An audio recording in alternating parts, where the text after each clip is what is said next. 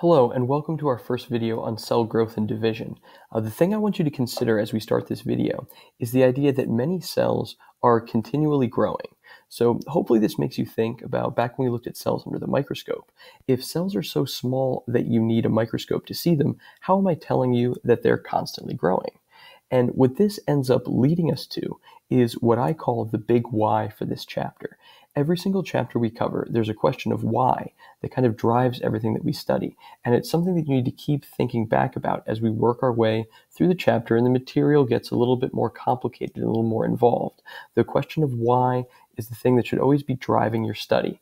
So in this case, what we need to talk about is why do cells need to divide? I mean, that's our entire purpose of talking about this chapter, right? Cells grow, they eventually divide, and we have to take some time to talk about this idea of why.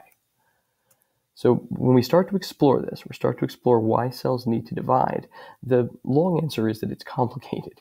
And what we'll try to do is go through and make it a little bit easier for you to think about what happens to a cell as it gets larger. There's two things you have to think about. As a cell gets bigger, their insides, which we refer to as their volume, grows faster than their outsides, the surface area. I'll put these in terms that make sense from what we studied 2 chapters ago when we were studying cell structures. The insides are the cytoplasm. Remember, that's the liquid part that makes up the inside of the cell. The outside is the cell membrane. So we're seeing that the cytoplasm makes up the volume. The cell membrane makes up the surface area.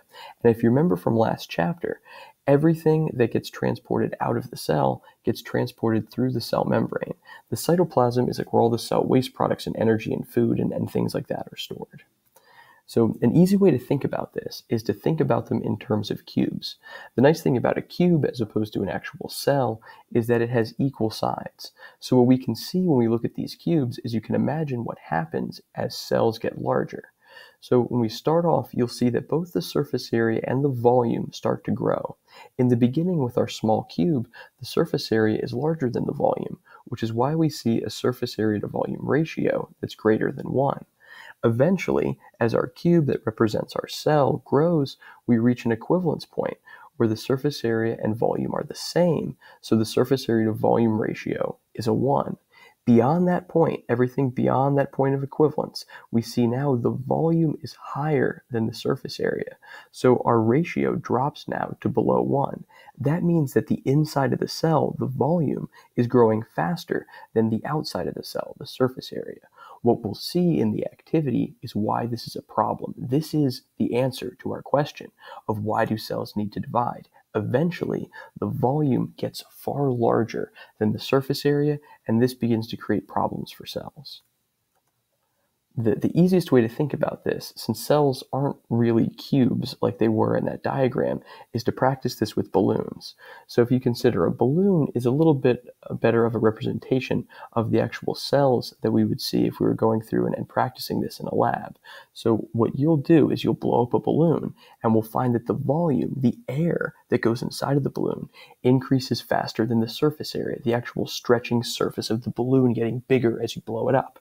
So in this instance, the balloon is a great representation for us of the cell. What you can use is a relatively simple formula on the computer to calculate the surface area and volume using the radius of a balloon. So if you measure a balloon across the middle, we'll say we'll measure it at its widest point to figure out the radius. We'll calculate that radius into our formula, which will figure out the surface area and volume ratio for you. So what you'll do in the lab is you will measure the radius of the balloon as it gets bigger. The calculation will tell you what that does to the surface to volume ratio. What you'll see as you go through this activity is why it becomes a problem for cells if that surface area to volume ratio drops too low. So hopefully this will make for an interesting introduction for the chapter for you. I'm excited to talk to you more about cell growth and division.